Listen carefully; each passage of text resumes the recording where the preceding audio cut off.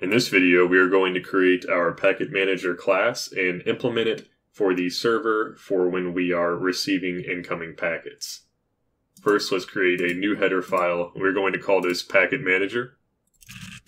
Let's take a look at what the class will look like for our packet manager class. We are going to have a packet manager task enumerator, and this is going to be replacing the packet task enumerator we had in our TCP connection. So if we go to our TCP connection, you see we have this packet task here. The packet manager task will replace that, and that's just going to be handled inside of the packet manager. Back in our packet manager, we are going to have a queue of shared pointers of our packets. The reason I chose to use shared pointers of packets instead of just the packet object directly is because this way, if we need to send the same packet to multiple clients, we can just pass in that shared pointer to all of the packet managers for those clients, and that way we won't have to allocate the packet multiple times. We're going to have a clear function for clearing out our queue, a function to check if we have pending packets in our queue, a function to append a packet to our queue, and then a way to retrieve a packet from the front of the queue, and a way to pop the packet to get the front packet out of the queue. The idea is when we're processing something for a packet, we'll use retrieve, and when we are done working with that packet, we will call pop to remove it from the packet manager's queue. You'll see in addition to storing the packet manager task, we are also going to be storing the current packet size as well as the current packet extraction offset. Because of this, we can go to our TCP connection header and we can remove where we had the task, extraction offset, as well as packet size stored here. These will all be a part of our packet manager now. Let's go ahead and add the packet manager to the TCP connection class while we're here. We're going to have a packet manager for handling incoming packets, as well as a packet manager for handling outgoing packets. Our server is only currently able to receive data, so we'll only be touching the incoming packet manager for this video. But in the next video, we will look at sending data, in which we will utilize the outgoing packet manager. Now, if we go back to our packet manager header, we still have to generate the CPP with all of these definitions. So let's go ahead and add a new CPP. We're going to call this packetmanager.cpp. These functions are pretty basic. For when we clear out our queue, we're just setting our packets queue to be an empty queue of shared pointer packets.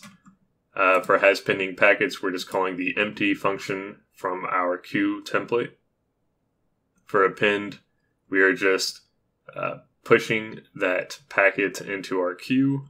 For retrieve, we are getting the packet from the front of the queue and returning it. And then for pop, we are just calling pop. Now let's take a look at what code we'll have to change. Let's go to our server CPP, and let's go to where we are receiving data. And you'll see we will have to replace everywhere where we had connection.task with, let's see, it'll be connection. We're going to look at the incoming packet manager, and we're going to look at current task. So what I'm going to do is I'm going to copy this. I'm going to do a replace. I'm going to replace connection.task with that. Hit replace all. So you replace 3 occurrences. Next, we have to replace packet task, process packet size. This is going to be packet manager task. So let's replace those. Next, instead of accessing packet size directly, we are going to be using the packet manager's current packet size variable. So we'll do a replace for that.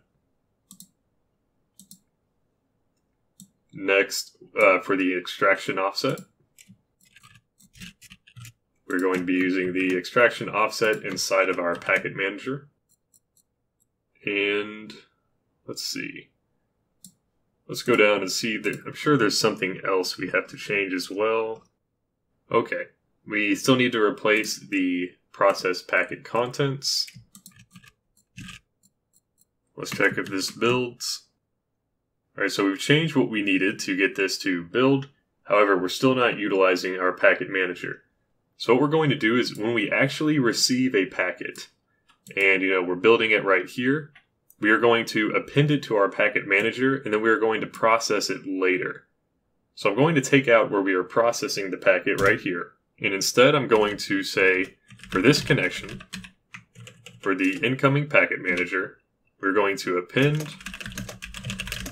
that packet, and then we can process it later. Now you'll see append takes a shared pointer to a packet, and this isn't a shared pointer, so I need to change this to be a shared pointer.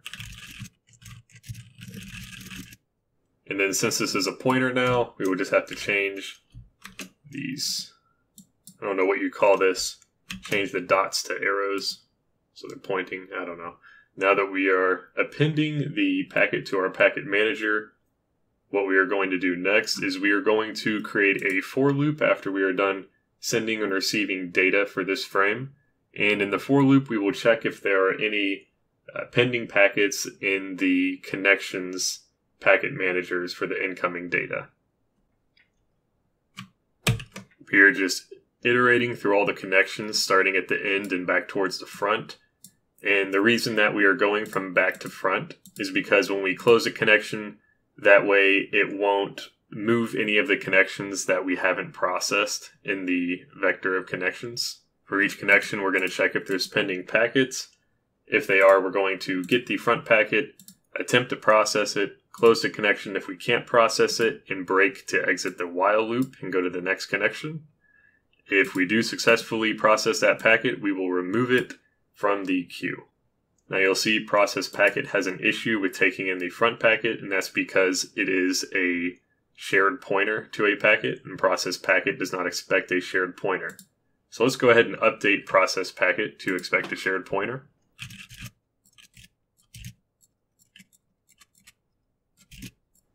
And lastly, we'll have to update the declaration inside of our server class to also expect a shared pointer. Let's recompile this. Okay, and it succeeded. Let's give this a test. I'm going to run the server and then run the client. And it looks like it's working just fine. Before we end this video, I just want to go ahead and make sure that the connection is properly being closed when it receives an invalid packet. So we'll go to the client CPP, and let's go to our packet type enumerator. And we are going to just add in a test packet type for this.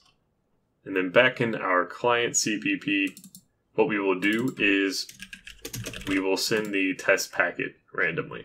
When the server gets this packet, since it can't process it, it should return false on process packet, and then it should close the client. So let's just test this and make sure that's working as expected.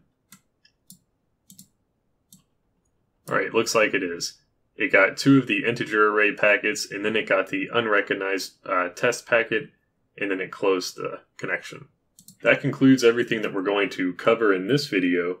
In the next video, we are going to look at setting up the server to use the outgoing packet manager and to be able to send data, because currently our server can only receive data. In order to test this properly, the client, we're going to change it so that the client is receiving data, because currently the client is blocking and it's only able to send data. So if we want to be able to receive data and just keep this single threaded and not make a bunch of changes for right now, then we'll have to change this to receive. And then of course, once we have our server fully set up, we'll set up a non-blocking client class for the client to use.